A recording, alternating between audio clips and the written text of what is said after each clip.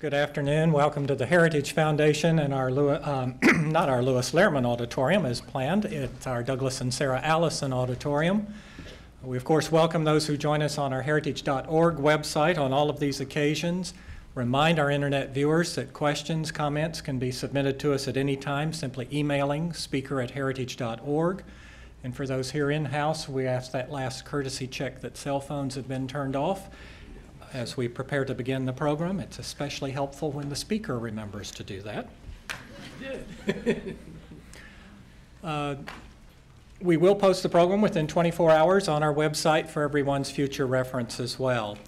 Our books are available in the lobby, and following Dr. Wortzel's remarks, we will have him signing copies, and we will do that here in this room at the panel table for our continued conversation with him then. Hosting our event is Walter Lohman, Director of our Asian Studies Center. He previously served as Senior Vice President and Executive Director of the U.S. ASEAN Business Council. He was also the Council's Country Director representing American interests in Indonesia and Singapore. He has served on the Professional Republican staff for a ranking Senate Foreign Relations Committee member, as well as a policy aide to Senator John McCain. Please join me in welcoming Walter Lohman. Walter? Thanks, John. Thank you all for coming out. I didn't know Larry was this popular, but it's a pretty extraordinary turnout for a book launch.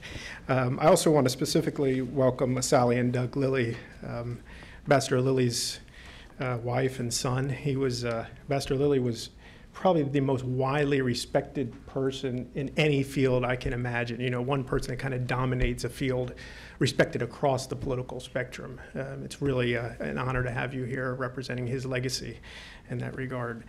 I'm going to be brief here about Larry's book. He's going to talk about it. It always seems kind of silly to give much commentary at the outset. The book jacket hits the highlights of his career. I guess that's what book jackets are supposed to do. That's what publicists are paid for. 32 years in the military, 2 stints in Beijing in that regard as military attaché, director of Strategic Studies Institute at U.S. Army War College. He's also spent a decade on the U.S.-China Economic and Security Review Commission, where he's had a lot of day-to-day exposure on all of these matters. Most importantly, maybe, for me anyway, Larry is one of my predecessors in this job as director of the Asian Studies Center here. He's also vice president for foreign policy at the Heritage Foundation. And not on the book jacket, of course, is that he has been a mentor to me, especially when I first came into this job trying to get my bearings or reestablish my bearings on China. He was extraordinarily helpful and continues to be important counsel for me as I go about my own job. As long as I'm talking about the book jacket to his book, The Dragon Extends Its Reach, I want to point out the endorsements on the back, because that was the thing that first grabbed my mind. Again, a publicist's job, right, to highlight some opinions of influential people. But the 2 that jumped out at me were Rich Armitage, who calls it a must-read for current and inspiring China hands, and Denny Blair, who calls it an indispensable guide to the People's Liberation Army. Those 2 people I point out because they're not sort of our usual fellow travelers on these issues. They're not usually or very often in this room at a heritage program and that sort of thing. I think it's really important to point out the broad credentials that Larry brings and the wide respect that he commands among the China military analyst community, because sort of a game that goes on in Washington, if any of you have been involved in China issues very long, you're well aware of it, which is to sort of, there's a tendency to marginalize people you don't like their views too much, and many of the people in the community, Americans, kind of play into that sometimes. So I think it's really important that Larry has gotten such widely respected people to endorse his research, and that's what they're endorsing. They're not necessarily endorsing his conclusions, and Denny Blair makes that point in his remarks, but they're endorsing the quality and the rigor of his research. I think that's a very important thing. So with that, let me turn it over to Larry. He'll tell us some things about the book. We'll take some questions. Thank you.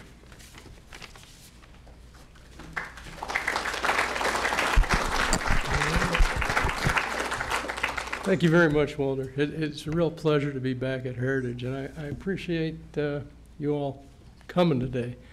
I have to be very careful because my wife said she's going to watch it on the live stream.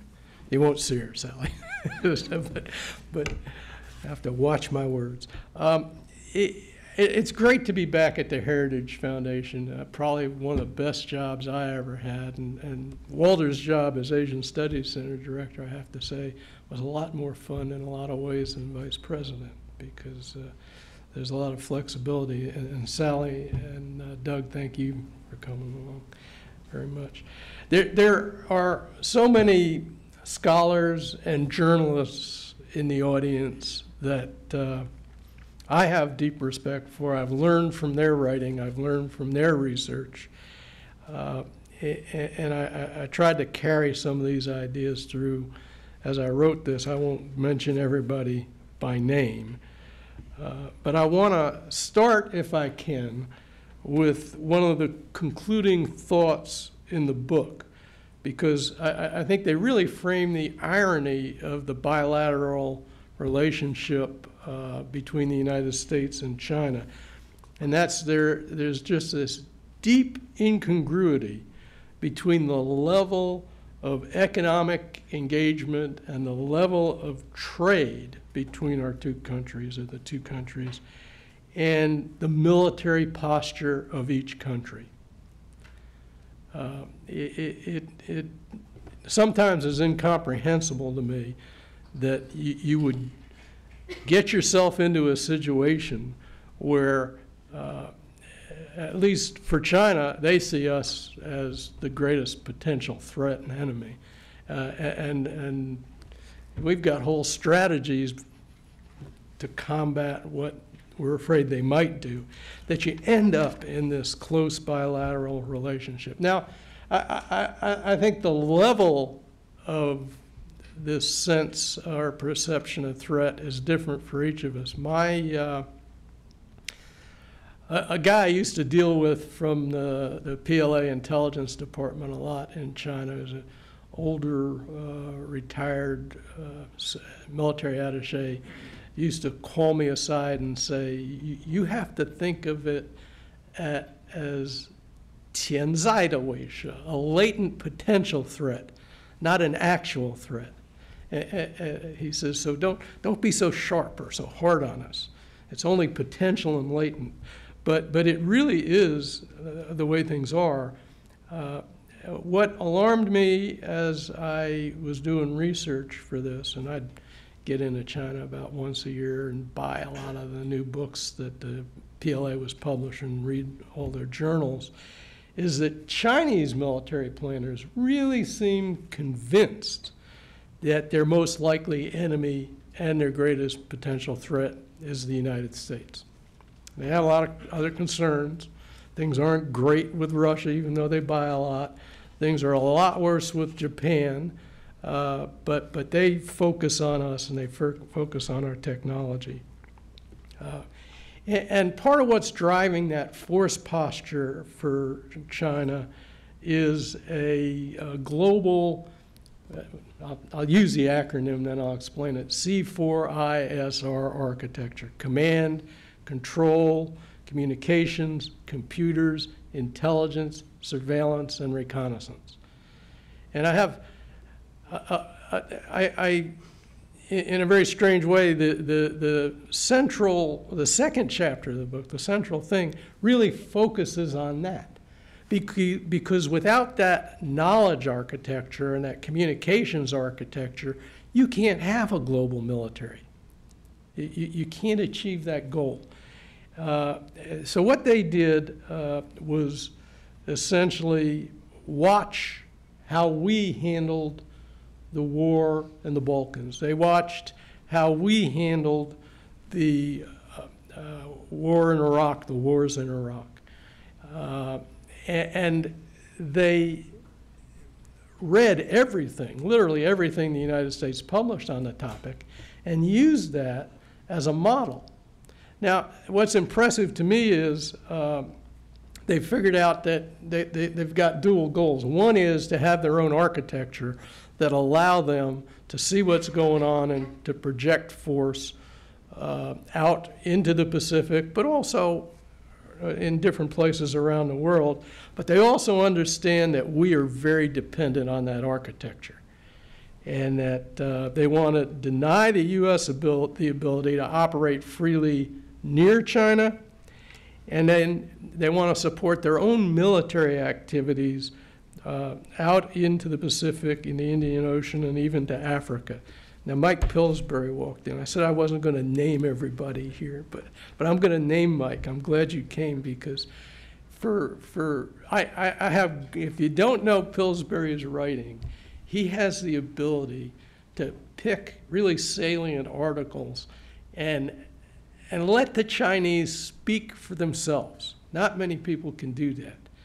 And that's what I tried to do, is to at least use that style, because I think Mike has done a superb job at that. But he also, for a number of years, harassed me saying, you got a couple of monographs that you really ought to think about a book. So thank you, Mike. And thank you for being here. One of the more serious things, I've got chapters in there on space warfare, nuclear and missile doctrine, and information warfare. I think the important thing to consider is that People's Liberation Army doctrine really calls for paralyzing attacks on the United States and our overseas bases in case of conflict.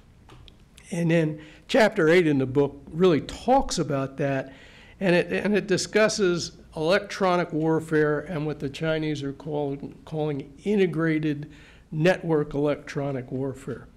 As I said, they watched what we did, they read our stuff.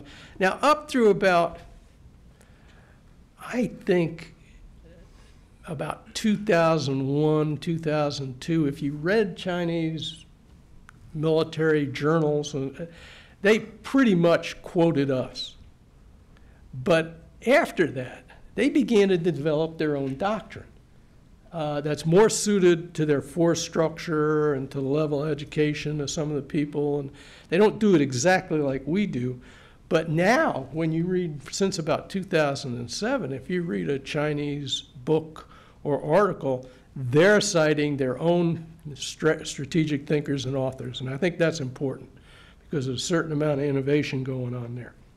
The other thing that I find both impressive and a little scary is they have combined traditional electronic warfare with what boils down to Soviet radio-electronic combat. Now the Soviets, the Russians, had this very effective military doctrine, fortunately. We never had to test it, that combined electronic warfare, radio direction finding, intelligence collection, and jamming with precision strikes by artillery, rockets, aircraft, and attack helicopters.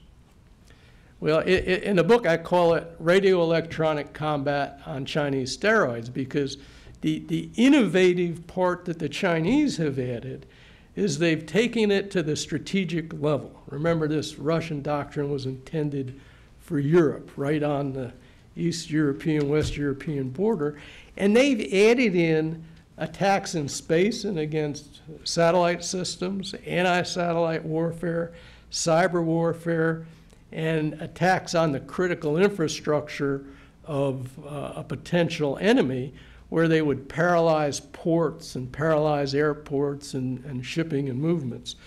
So it's highly escalatory. It's not the kind of thing you're going to do unless you're really at war, and we don't know what might kick that off.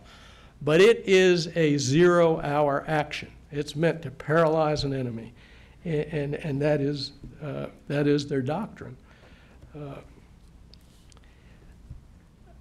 I want to back up a little bit, too, because one of the things I tried to accomplish, and this is really in the first chapter, was to infuse the book with a little sense of the history of the PLA, the People's Liberation Army, and how it understands itself. And then I tried to continue that through some of the other chapters, because the early history and culture of People's War, of involving the civil population, is really still reflected in contemporary Chinese military doctrine. If you look at how a theater of war, a Jianqu, mobilizes for exercises or in case of conflict, they bring in professors from universities that have special skills. It involves people in industries that can do depot repair and maintenance on equipment, civilian technicians inside the area, and they even bring them in from outside. They recruit civilian hackers to do some of the things they need done.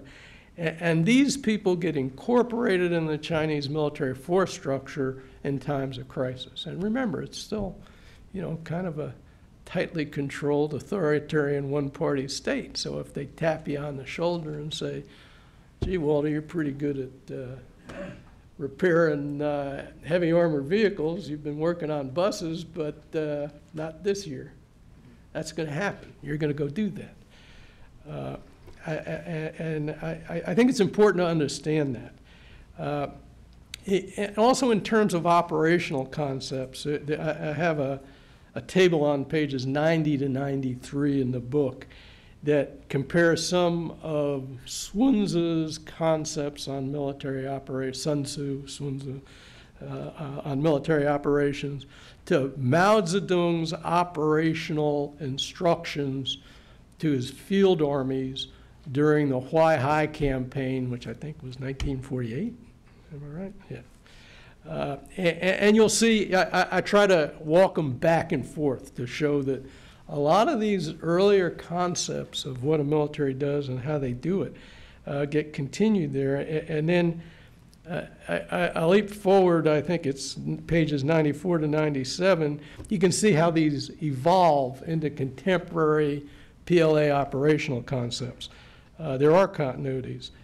Some of using the indirect approach, striking the enemy's center of gravity, using surprise, deception, and preemption, not new military concepts, familiar in Western military doctrine, but they're all there. But new technologies have also driven new concepts for the Chinese military, like combining information warfare, electronic warfare, missiles, space operations, with precision firepower strikes. They call it soft and hard strikes.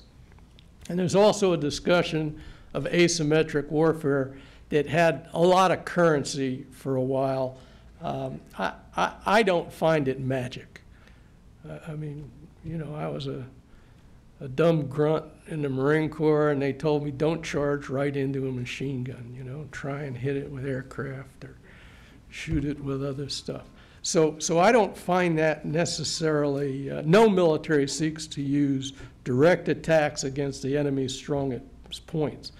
But what the PLA has done is think through what the greatest weaknesses of some of their potential enemies are, like us in Japan, and attack them in an asymmetric way. The term anti-access area denial, or A2D2, really for China is a counter-intervention strategy. And their history, I mean, if you're a kid in school in China, you're learning about a century of humiliation, where from the Opium War forward, China was sort of invaded, cut up into extraterritorial zones by foreign countries in their view. And that really creates a certain level of paranoia that is reflected in this counter-intervention strategy. Now, it's a serious strategy.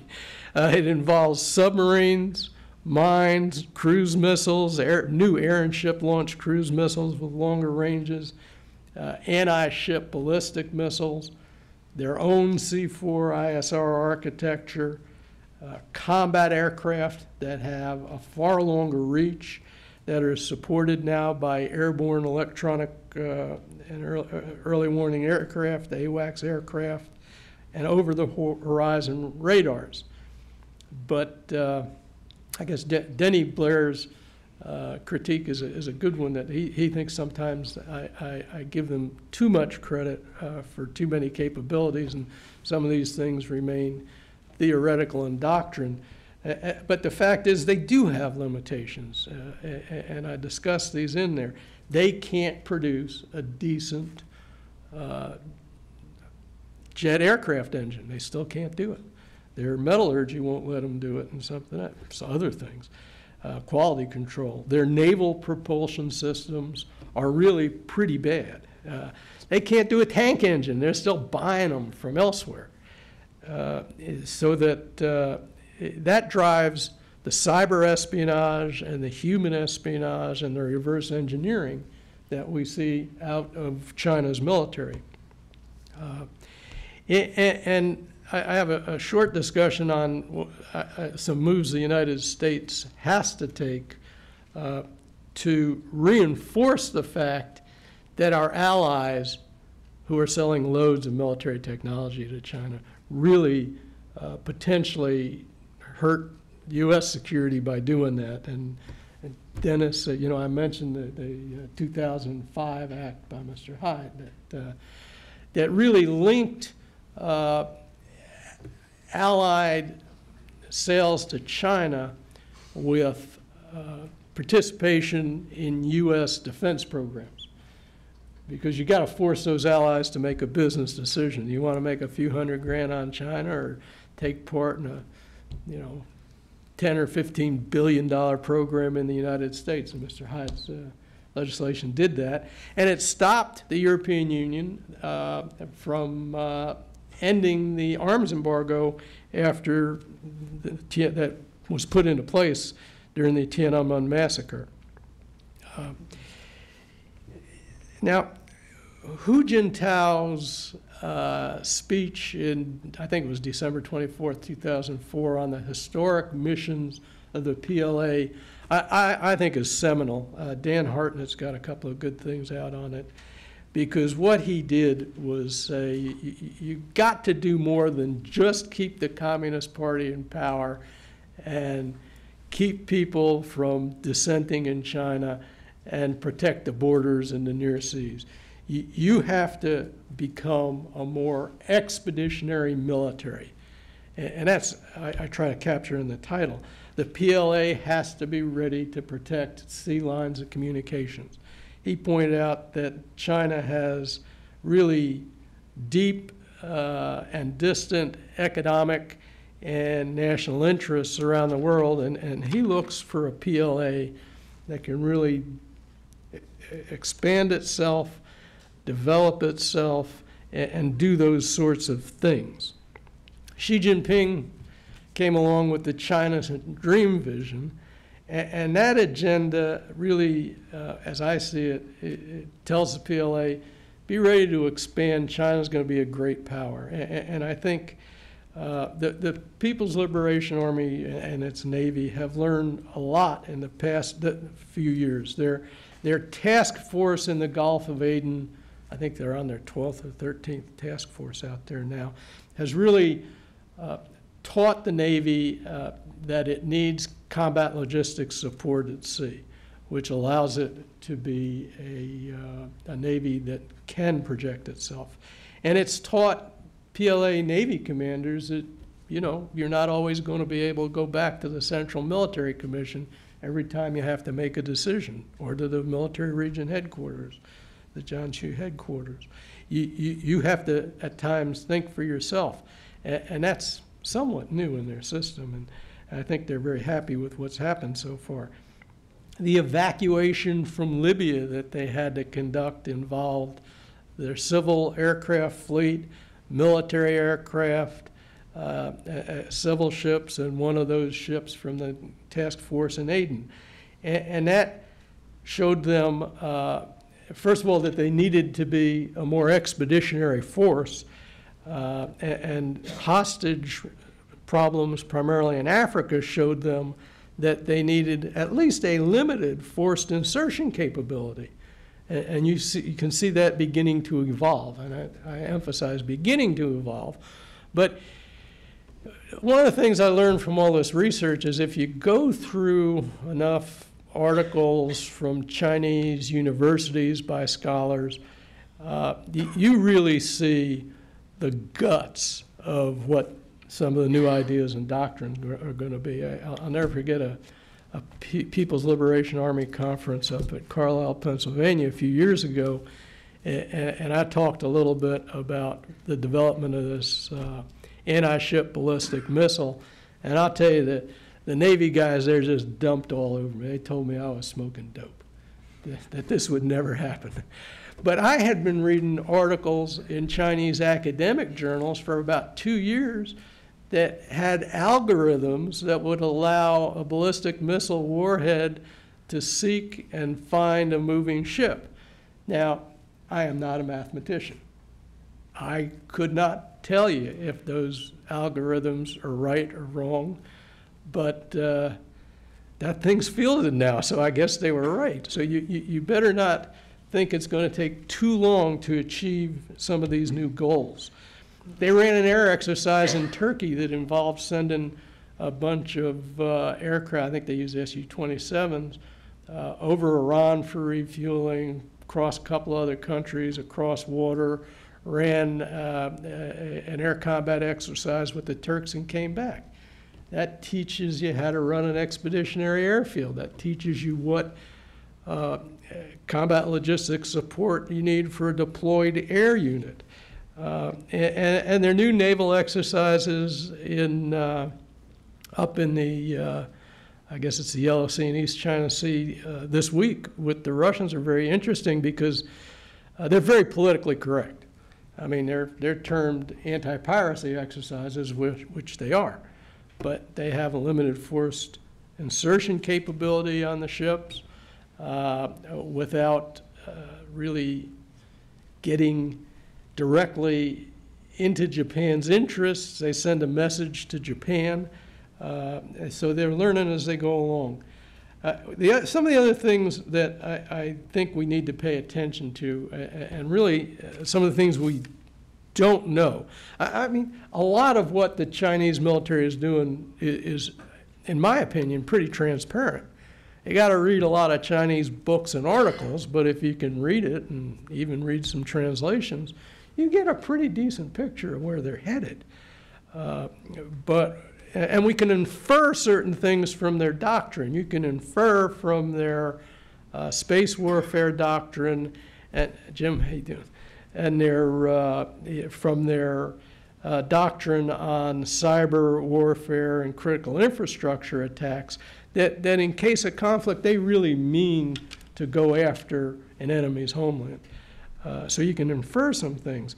But what is not really clear is intention, what escalation ladder would trigger a conflict, and we don't know how many ballistic missile nuclear warheads they have. The Department of Defense and the intelligence community still holds it. I think it's 200, 240. The former head of the Russian Strategic Rocket Forces thinks they have 800 active and another 800 in reserve. The Taiwanese think it's 600. The International Institute of Strategic Studies, if you do the numbers, maybe about 400. But more seriously, the launchers now are all road mobile. And they're linked to this underground network of tunnels and entrances and exits, and even a rail system. So that complicates any targeting. It complicates early warning. Some of the other concerns I think we should have are the idea of space warfare and blinding, really space control and what they call space deterrence fascinates the Chinese. A couple of Chinese authors are very clear that for a deterrent to be effective, you have to demonstrate it. Doesn't help if people just think you can do something. Well, over the past 5 or 6 years, they've dazzled and blinded a U.S. satellite, imaging satellite. They've knocked their own satellite out of space with a kinetic shot from China. They've launched constellations of microsatellites that could jam or collide with other satellites in space. And that, too, is potentially escalatory, because if you, I mean, we had a kind of a shared and tacit agreement with the Russians that you don't mess with space surveillance and warning assets, because those are indications and warnings that hostilities are imminent. And the Chinese are not part of that conversation. So I think we must pay attention to that. I think I'll wrap it up there, yeah. Thank you, Larry. Why don't we open it up to questions? The audience, yes, sir, right here. So what scenario? We have a microphone for you. Please identify yourself. Hi, I'm Dan Segalin with the PBS NewsHour. Larry, what scenarios do the Chinese see as most likely existing for coming to war, for war with the United States? Well, they're obviously their biggest thump or foot drop is something over Taiwan. Personally, I don't think that necessarily is the biggest. I think it's more likely going to be something over their declarations of sovereignty. And I don't think it's highly likely. But their claims in the South China Sea and their East China Sea, their confrontations with allies like Japan, in my opinion, create a greater possibility of flashpoints, although Taiwan is there. If I could just follow up on that, but how are they postured and equipped, and how do they plan? Are they still focused on Taiwan as a force, or are they moving to plan and equip for other? No, I think their planning and their thinking and their writing goes far beyond Taiwan as a scenario. I think they're pretty comfortable with the situation in Taiwan. I don't think that they feel that there is some imminent sense of a declaration of independence there. And I think they're quite comfortable with the military balance, which in my opinion across the strait favors them. Other questions? Yeah, right here in the front.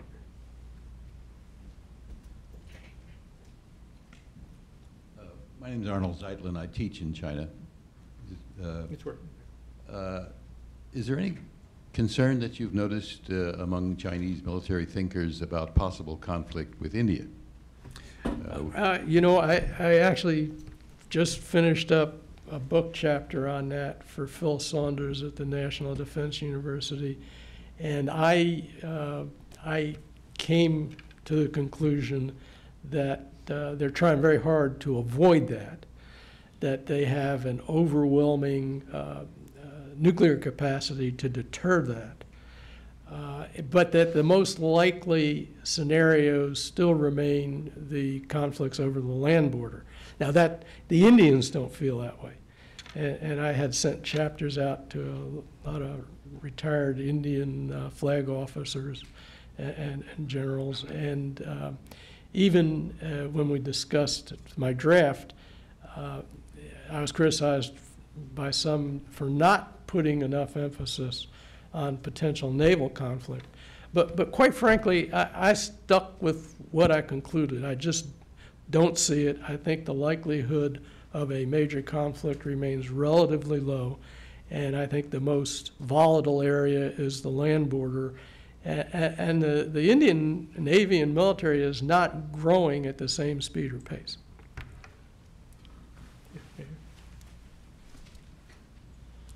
Hi, I'm Jeffrey Lin from Senator Angus King's office. And my question is, well, one of the major weaknesses in the Chinese military right now is anti-submarine warfare. And do you see them trying to remedy it either by sort of unconventional means like naval mines or sort of broad-based spectrum of building anti-submarine warfare aircraft and the like?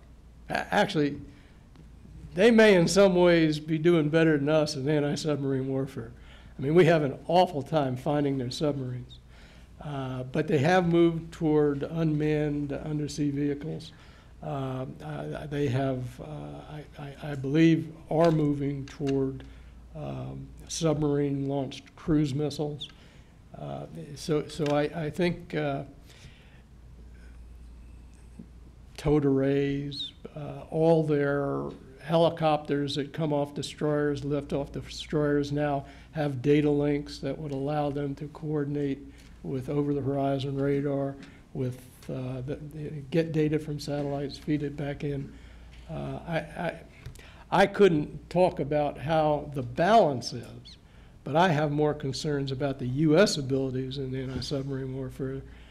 I mean, they did manage to surface right behind the U.S. aircraft carrier, and they had no idea the Chinese were there.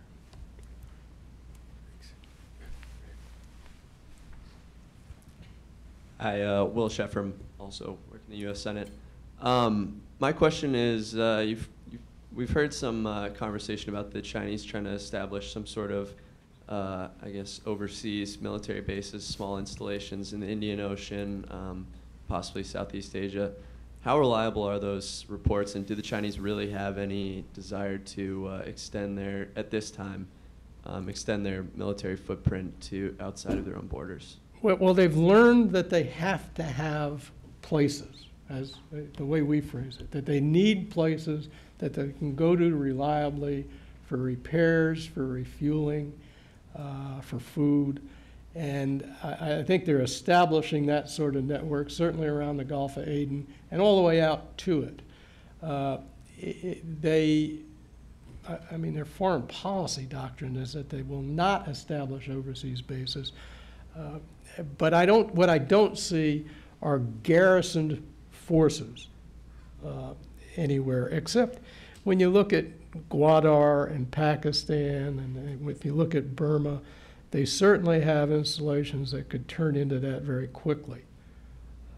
So the chain of pearls theory may be, at this point, still a chain of accessible places that may eventually get PLA logistics offices, but I just don't see the basis that we traditionally had. In the back. Right in the orange. Thank you. We're from the Voice of America Memory Service. Sure. So we have a question that is, you know that in April, China has released its first military force white book called the Diversified Employment of China's Armed Force, with all the details of the ground and air and navy force. So do you think this is a signal that Chinese military power is ready to go global? And also in this ongoing annual U.S.-China strategy and economic dialogue, so do you have any expectations, especially in the military aspects and field? Thank you. I was not impressed at all by their latest white paper. I think you will learn more about China from the International Institute of Strategic Studies' military balance. I think it really was not that revealing. I mean, it's kind of useful as a restatement. These things started as a confidence building measure with ASEAN. I'm glad to see them continue, but I did not think that it was terribly helpful or revealed a lot. Certainly didn't talk about intent. With respect to second part? S&ED. S&ED. By the way, just in that same context, what about the other mechanisms, S&ED and other things? How are they serving to help clarify tensions? Sure. I think the S&ED and other confidence building and security mechanisms are very useful as a dialogue where senior leaders can understand each country's concerns, each other's concerns, and understand what actions might be escalatory. I don't expect much out of the S&ED. The Chinese are trying to use the cyber talks to close the internet. I mean, they're still concerned about domestic security. Russell? Russell Shell with Project 2049. Mr. Wortzel, thank you for this excellent book. I was particularly struck by Chapter 9 of your book on the General Political Department and Information Operations, because this is the only non-kinetic sort of component of military power that your book focuses on. So I was wondering maybe if you could elaborate really how you think the Chinese see this General Political Department and its associated activities and operations as it fits into how it, of Chinese military power going global. How does it intend to use this, and how does it fit into the overall sort of structure? Well, thank you for the question, and Russell, I'm a great fan of you guys at 2049. Your work's great, and Chapter 8 reflects it pretty heavily. When I saw this three warfares theory from the General Political Department, my initial reaction was to say, okay, these guys don't have anything to do. They came up with this new theory to make the General Political Department look relevant, but then when you read it, they're very serious about this idea of legal warfare. The idea is that you stake out positions early in international law that would justify your military actions and that could be used in the international community to attack in law and legal terms and in terms of common international practice, attack the actions of any potential enemy. And it's quite clever, and they've got a lot of articles and doctrines and statements on that out there. And one of the points I make is we don't do that. If you go to the Army War College or the Air War College, you don't find Air Force and Army legal scholars shaping arguments now that might counter these Chinese arguments about sovereignty in space or at sea in the future. So I do think we need to do that. But surprisingly, they learned it from us. They thought that the way we justified Allied actions in the Balkans and the first Gulf War in the United Nations and the international legal community was a model for what they want to do. Yeah, it's interesting. They have at sea anyway, they have a slight problem in that regard, is that there are bodies to adjudicate law, and they're not keen to have those bodies they want to avoid adjudicate that. it. Yeah. That's exactly right. I think that if the Japanese go I think it's the Hague on the Senkakus, the Chinese will refuse to participate. Well, and so far the Filipinos have taken it to arbitration. They haven't picked up. Mike, you had a question? Yes. With the microphone? Yeah, there it is. I have a question about our mentor and former boss, Ambassador Jim Lilly. As you know, the Chinese press has attacked Jim Lilly a lot over the years.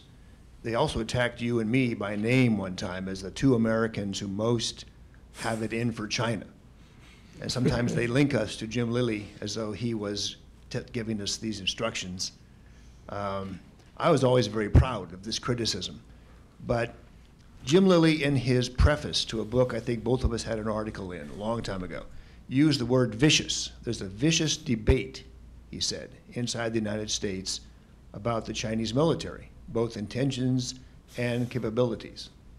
He later on at a talk at NDU we were both at, talked about the climate change debate in America has two sides. Right. The abortion debate has two sides. People know where they stand. They know what the issues are in conflict. But I notice in your book, and I criticize myself for this too, you ignore the other side. I've done that. It takes a lot more time. But when PBS NewsHour has a story about your book. They're here. Be careful. I know. I see Dan back there. When they have a story about your book, they're going to invite somebody from the other side to sit there and chew up 10 minutes attacking you and why everything you say is wrong. And the Chinese press is going to attack you as well, that this book is just a China threat theory. So I have a question. Jim Lilly used to say, why don't we all write about the debate and try and do a point-by-point rebuttal so that outsiders could see what the issues are?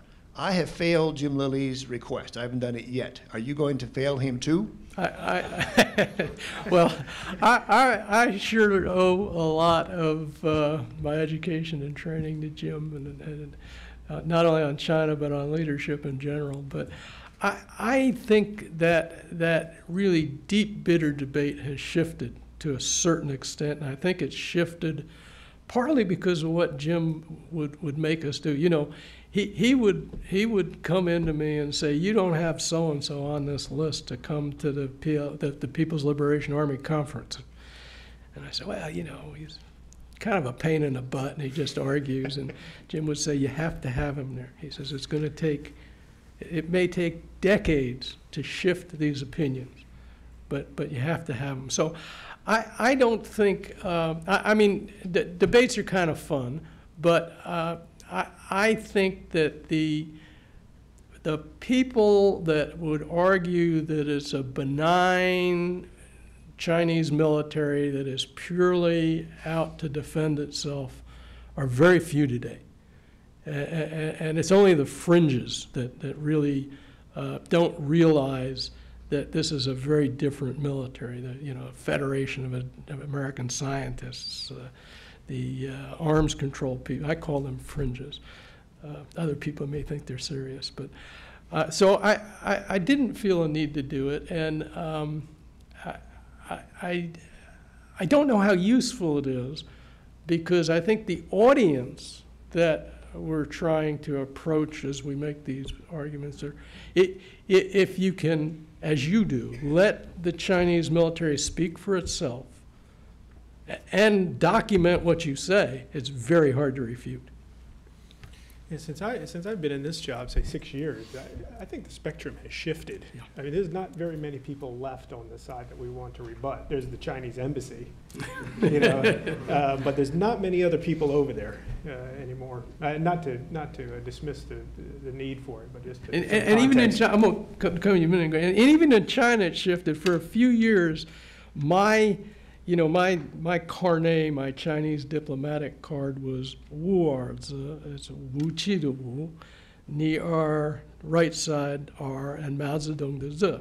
When the Chinese press didn't like me, they would use the Wu either for a crow or for dirty and filthy. When they repeated an article from Defense News a few weeks ago, Xinhua used Dui Wu de Wu, the military ranks, a Ren and a 5. So maybe they're getting better. Yeah, more flattering. Gordon's had his hand up. Gordon Chang, I'm a writer. Larry, you talked about how the Aden anti-piracy patrols have helped the Chinese learn how to deploy overseas and to project force. And you also talked about the joint China-Turkish air exercises, the same thing helping the Chinese Air Force. The question is, what type of engagement should we have with the Chinese military going forward? I really spend the part of the closing of that book making that argument and use an old Heritage lecture as the basis of it from when I first got to Heritage. But I think that it is still useful to do things that will promote safety at sea. I actually think we should be doing things not only at sea but in space that would allow the mutual rescue of underwater submariners or people in spacecraft. I think we should coordinate on those things. I think we can do that without giving away the store. I think the dilemma is they're very good intelligence collectors, and as you operate in their proximity, you have to use very good operation security, because now they're capable of collecting your signatures of your propellers and your radio communications and actually using them in targeting. But if you pick the right ships and you pick the right programs, I think some things are useful. My caution is never do anything that will help the People's Liberation Army further repress or kill the domestic population. never do anything that will increase their capacity to threaten Taiwan or our allies or our own forces. Yeah, right in the back.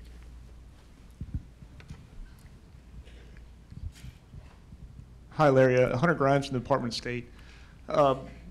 Traditionally, when people talk about Chinese military modernization, they speak of it in terms of the equipment modernization, you know, where they've come from, where they are now, how far they can go, what they can blow up when they get there, and how well they can control all that sort of thing. And all that is true, but commensurate with that is growing institutional influence in larger foreign policy matters.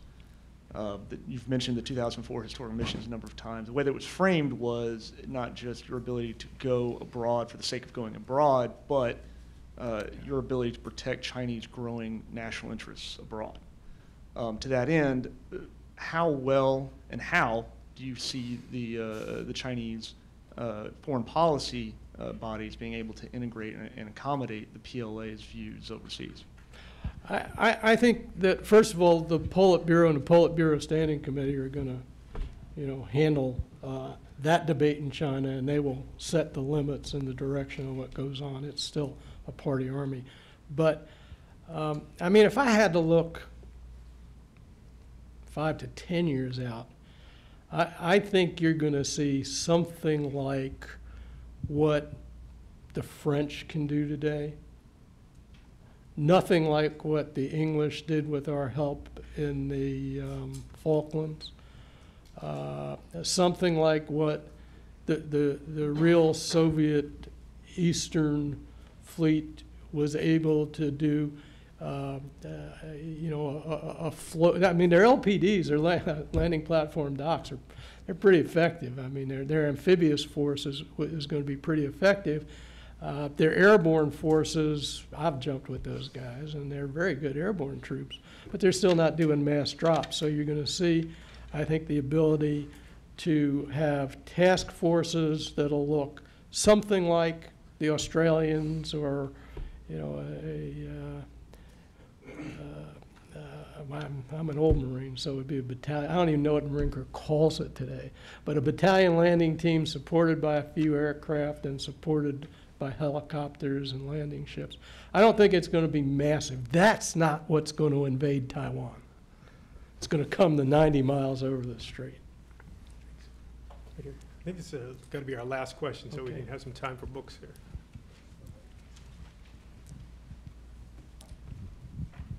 I'm David Lai from the Strategic Studies Institute of the Army War College.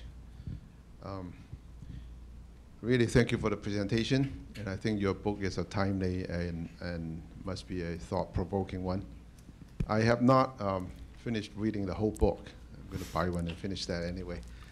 I think you probably have addressed this issue, but you did not mention that in your opening remark, and you just addressed that in passing in these questions as well. It looks like the title kind of suggests that the Chinese are up and coming in its global reach. And the way as you analyze it also kind of reinforce that, that aspect as well. So then the question is then, how would you see this expanding, outreaching Chinese military in the future? Not very far. Not very far. And with respect to the United States military presence all over the world, would they be like us? Would they be happy to be side by side with us? Or would that be a change of guards? And then I think you are lucky you are now no longer with the Army anymore, because the Army today asks the question of what should the United States military in general and the Army in particular respond or react properly to this up and coming Chinese military. So I don't know if you address these issues in your book, but it would be good to hear you here. Yeah, I don't think, I think there will remain a competition between the two of us, and their military will be used to build influence and help influence arms sales and things like that. I think they are global already in obviously in nuclear and ballistic missiles, in space, and in cyber. And there's a war going on in cyber right now. So they're already global there. I think you will see, if their doctrine holds true, the capacity to deploy ships outside bastions close to the coast that can actually hold parts of the U.S. Ports, embarkation ports at risk if it ever came to a conflict. But I think part of it is going to be, it may not be the Great White Fleet, but it's going to be the Chinese fleet that also helps build friendships with countries that they think are of value to them, that will be capable of conducting non-combatant evacuation exercises. And what we didn't talk about here are the ground forces. I think if you were a country on China's border, the ground forces are a lot better, but they always were pretty lethal. So you still have to worry if China decides they're not happy with the border situation. I'll leave it there. All right, well, let's leave it there. Thank you, Larry, for briefing you on your book. And I hope you all will buy one. And if you do, bring it back and Larry will sign it. Thank you.